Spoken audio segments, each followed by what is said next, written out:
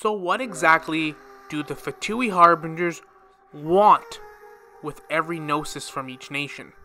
What do they need them for exactly?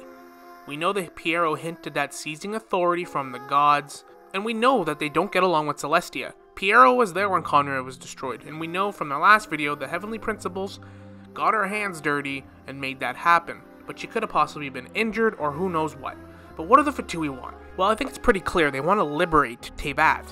Because if they didn't, and they just wanted to rule and conquer and destruction, they would just be running amok, killing everyone, and possibly even the Archons, to get it done.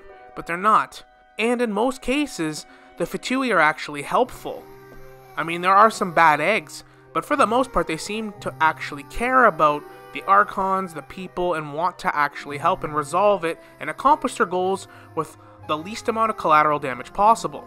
People that do this aren't out to try to kill everybody. But the Gnosis, what do these Gnosis pieces actually do? Well, in short, I think that they can summon the external help of outside beings and breach Teyvat. To understand this, let's put this in simple terms, and I've been saying this for years. Let's think of Teyvat like a giant compound or prison. Celestia owns the prison. The prison would be all of Teyvat, and everyone that resides in there is inmates. The Archons are like the jail wardens. The Gnosis pieces are like keys, because we know that wardens have keys. Irminsol's like the database that can record everything and keeps track of everything, and corrections can be made through memory alteration or whatever needs to be done if someone gets out of line or disobeys or causes a problem in the system. Now, do the inmates know they're inmates? No. That is part of forbidden knowledge. Knowledge that is forbidden. And what happens when you dabble in forbidden knowledge? You go mad. Corruption. Withering. We've seen this over and over. You're not allowed to learn these secrets. And these secrets only exist in places outside of this jurisdiction, like Enkanomia, or the Abyss, and other external places that have kind of breached outside of the walls of this prison. Most people look at the Archons like they're saviors, they're like deity, they worship them, they respect them, but in reality, they're keeping them in check.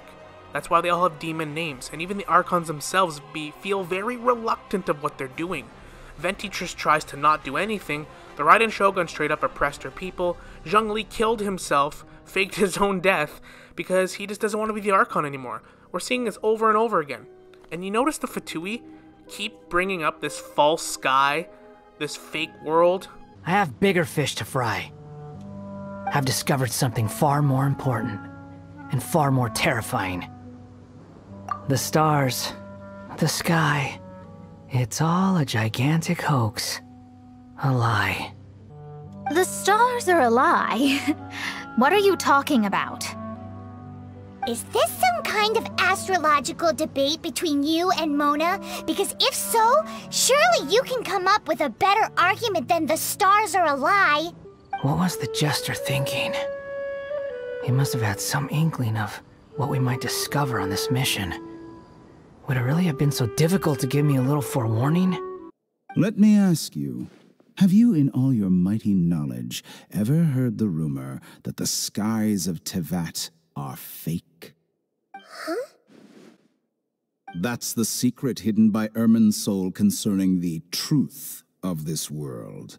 You know, Dodori shares this with Nahida as like, here's a little bit of insight for you, because the Fatui know. They know this is all bullshit. This is all a game. It's bullshit. It's a big simulation, and this is all just a prison. They're trying to break it. Trying to break everyone free. They're trying to break everyone out. It's kind of like the Fortress of Mirapede, but on a grander scale. You know, you got the ruler, you got the inmates, and they have this little society where coupons are like currency. And visions kind of represent working your way up in the ladder. Like Risley, who was just an inmate that became the Duke.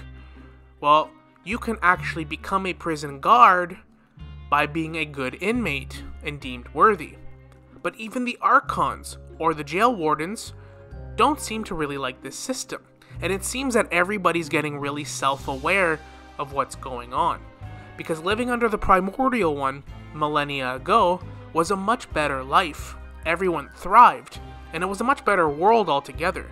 until the Sustainer conquered Teyvat as the second who came and started the New World Order. Anybody alive then was eradicated, and the few survivors that slipped through the cracks warn anyone from present day that learning the truth of the old original world is forbidden. It's a bad idea. And people like King Deshret that decided to do it anyway paid the ultimate price. The Archon War was more or less, a really competitive job interview, if you really think about it. And as the Archons get older, they seem to really realize this is wrong. Because a lot of the Archons were never around for the Primordial one and when life was good, but the Dragon Sovereigns were. But it seems that they're learning, and that is why Neuvillette was actually reinstated as the Lord and Protector of Fontaine. That's his birthright from long before any Descenders ever showed up in Teyvat. That is who is supposed to rule, is the Dragon Sovereigns. They're the original natives of Teyvat, remember this. And the Tsaritsa was the god of love, and it made her sick to her stomach seeing what happened to Conria and this bullshit that's going on. So even though she works for the prison, she's rebelling, and she created a society to help do this. Conria was oh so close to making it happen, but they fell short. But now you take that experience, and the Fatui are perfecting it, and harvesting the third Descender's Gnosis pieces, and my theory is that what they're trying to do, specifically, is open a portal, because each Gnosis was carried by one of these jail wardens, acting as what I like to see it as like keys.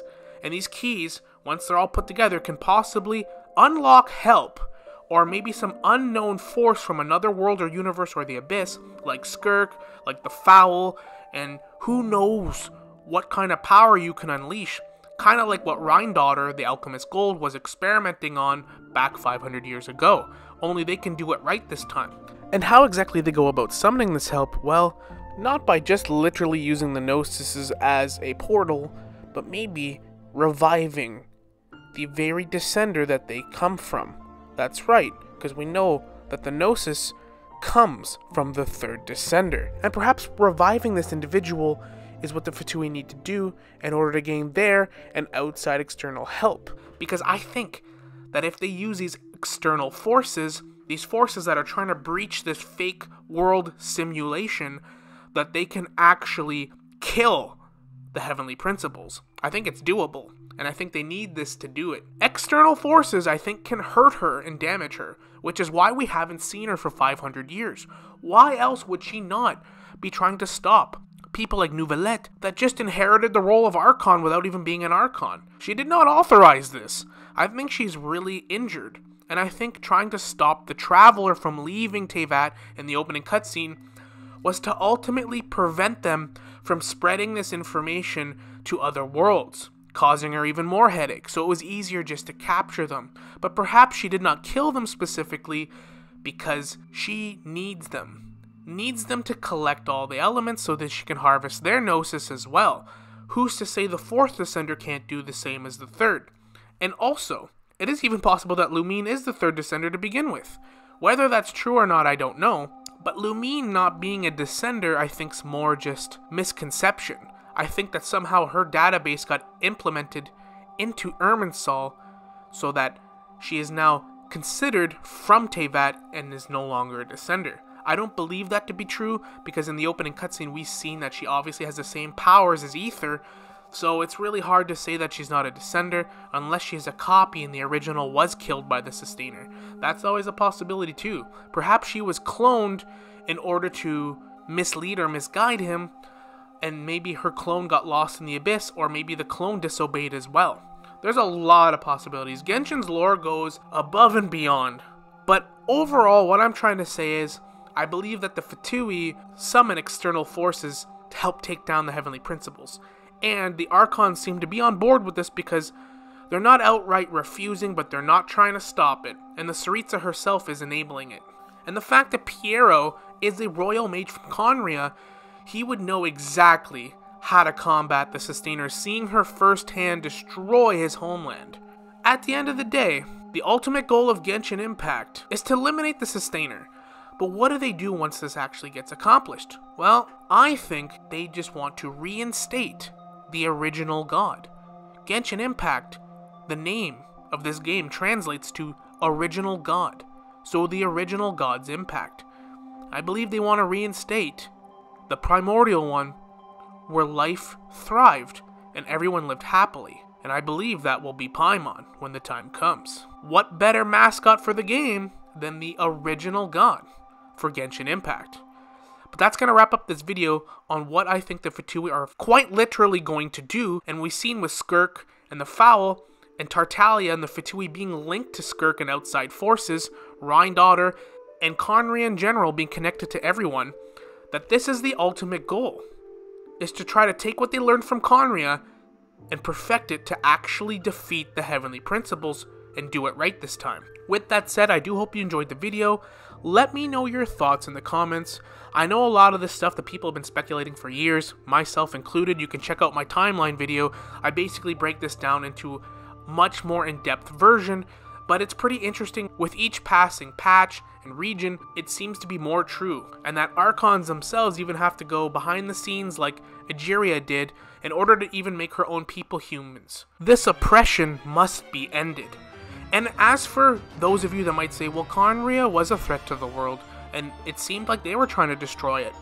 I don't necessarily think so. Khaenri'ah was trying to use external forces like we talked about to help combat the Sustainer and the Archons that are her jailers, but I think that they got a little carried away. It's like creating a weapon that you don't know how to control exactly, and it ends up destroying yourself in the process. I think that the monsters and everything they unleashed on the world of Teyvat was a little more than they could handle, and I think now the Fatui know how to do it right. You know, if you unleash the narwhal that we just fought in 4.2, you gotta make damn sure you can control it. And I also think the Hexen Circle witches are involved with this as well. So on that note, hope you enjoyed the video. Let me know your thoughts in the comments, and as always, we will see you all in the next one. Later.